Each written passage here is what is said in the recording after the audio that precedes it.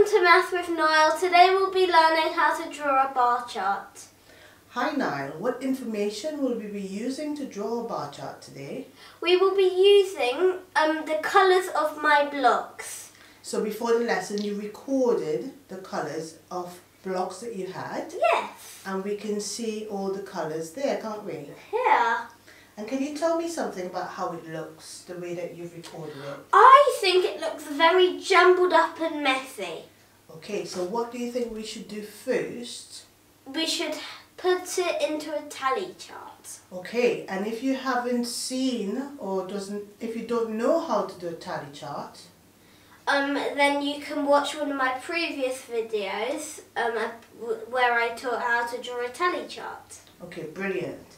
So can we now start to put this information in a tally chart? How do we do it? So our first one is white.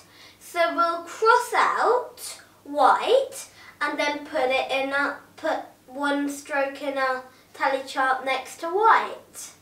And then our second one, we're doing it in rows. So my second one is orange.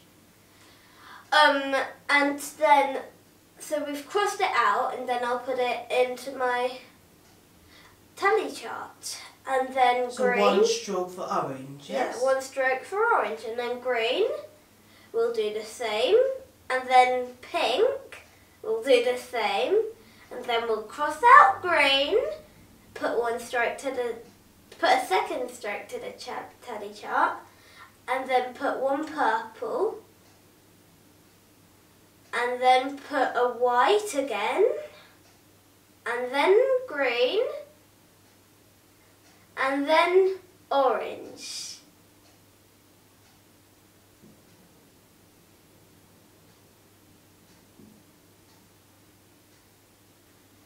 So now that we've filled in our tally, we will work out our frequency. So on purple we have 3. So we'll put a 3 next to our 3 strokes. And then on white, I believe we have 8. So I'll put an 8 next to it, under my frequency. And then on blue, we only have 1, sadly. Blue is my favourite colour, but yeah. We only have 1, and we'll put that one under our frequency. And on pink we have 6, we'll put that 6 under our frequency. And on orange we have a whopping 12, so we'll put that under our frequency.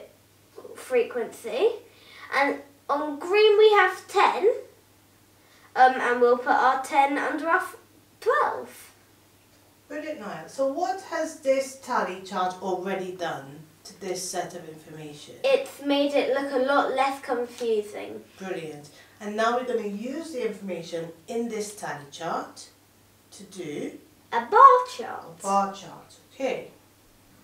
Okay, so now that we've done our tally chart, we can fill in our bar chart. Okay, so we're going to use the information to draw a bar chart.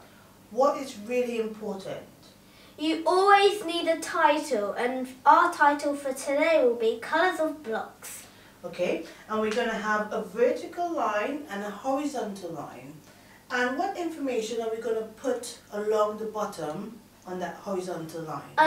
Our colours. So we'll have purple, white, blue, pink, orange and green. Brilliant. And what do we need to then do?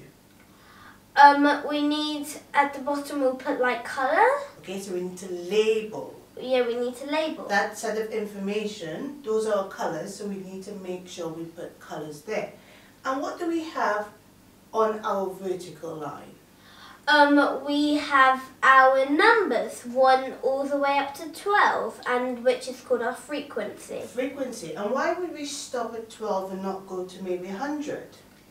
Because we're only going up to 12. So maximum number of blocks of any colour was 12, wasn't it? Yeah.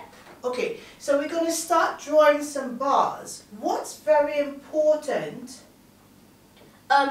You always have to leave a space. It doesn't have to be 1 block, but in our version it's 1 block. It always needs to be the same size. So it could be this big between them all, or it could be that big between them all. But it's still all the spaces need to be an equal size. Okay, so we need to have equal spaces between our bars. And our bars also have to be equal. Our bars have to be the same width. Okay, so let's show the first bar for purple. So can you explain how the bar for purple would look? So for purple we have 3, but first we have to skip a space. And then we do our 3 blocks high. Brilliant. So we draw a bar that goes up to the number 3. Brilliant. Yeah. And then what do we do next? We have to leave a space. And then for white, we'll go all the way up to 8. Brilliant. Skip 1 column. Okay, a 1 space. And then our blue, which is one little block, which is very teeny. Yes, it is. And then skip another column. And then we have our pink, which is 6 blocks high. Brilliant. And then we have orange, which is 12 blocks high. And then we'll skip 1 column. And then we have green, which I believe is 10 blocks high. Brilliant, Nile. And how does this look to you? I think it's not confusing at all, but it's like if you don't have some stuff, it's like if you miss some stuff out, then it will be very confusing. Some stuff like what? Like, if you don't do your title, then there's no point of even doing it because you don't know what it's for. It's like if you have to use this for your work, but then you don't know what it's about, how are you gonna fill it in? Exactly. So if, for example, if you didn't have these colours labelled here, how would you know what information the bars was giving us? I mean... You wouldn't. I wouldn't, no. But if you label everything correctly, is it easy to read?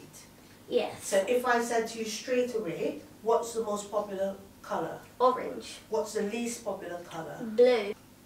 If I said to you, how many does purple and white, how many blocks did you have purple and white in total? What would you quickly do? I would do 3 plus 8, which is 11. 11. So it's very, very easy to read the information here. So before we finish, can you just tell us one more time the important bits that we need to have when we're doing a bar chart? We need our title, we need our frequency, and we need our label at the bottom. It can be colours or animals or whatever. Exactly, what data we're collecting. And tell me about the bars.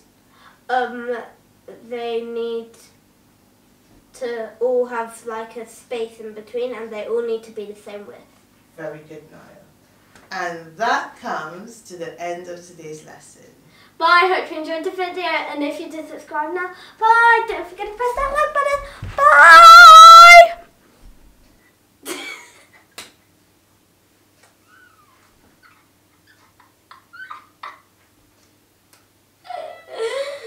What in the world was that? At least one of us thinks it's funny. Not me.